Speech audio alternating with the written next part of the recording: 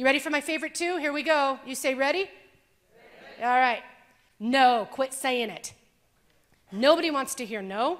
Now, sometimes we need to tell people no for them to get it, but the rest of the time, my word replacement for you is the word actually.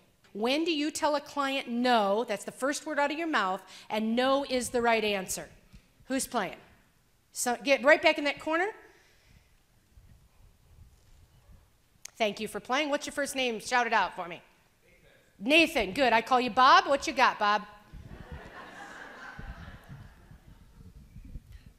No, you cannot use your airline points. Okay, so my first question is going to be, what can I do? You can keep saving them. All right.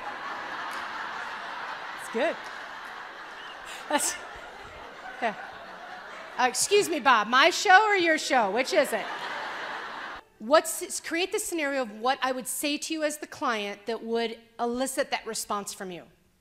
It's July that you're traveling. It's Okay. currently June that you're planning, and you have 700,000 Alaska airline miles you're trying to use on a different airline. Okay, and based about the fact that the right 40 here is laughing, this must be a typical scenario. And you're laughing because we're ignorant to have asked?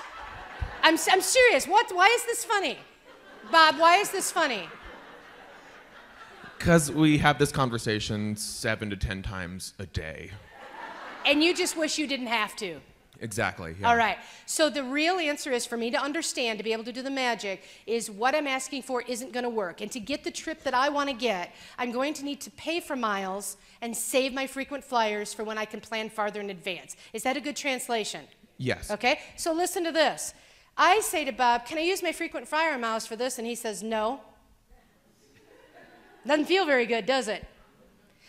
Bob, is this something I could use my frequent flyer miles for?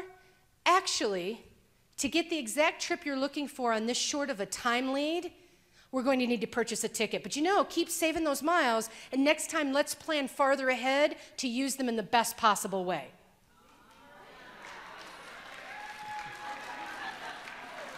Bob doesn't look thrilled. What are you thinking, dude? You're sitting there going, give me something better.